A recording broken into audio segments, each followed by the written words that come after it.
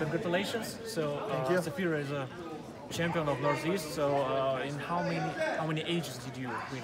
Yeah, so we brought I run a Brazil CT, so we run one of the clubs, and Safira brings their own clubs as well. I play for Safira, so a lot of wins, a lot of losses, but I think we took few from the tournaments, different ages, especially the men's open. Great. So this is the first tournament in the United States where the safe goal was the official goal. So what do you think about this?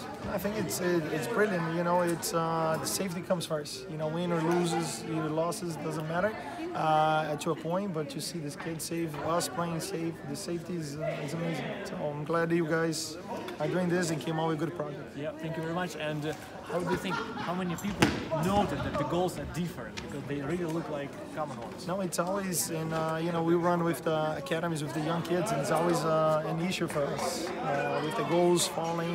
We know some incidents that happen, so I think you guys are doing great, and you know, we're glad this is happening.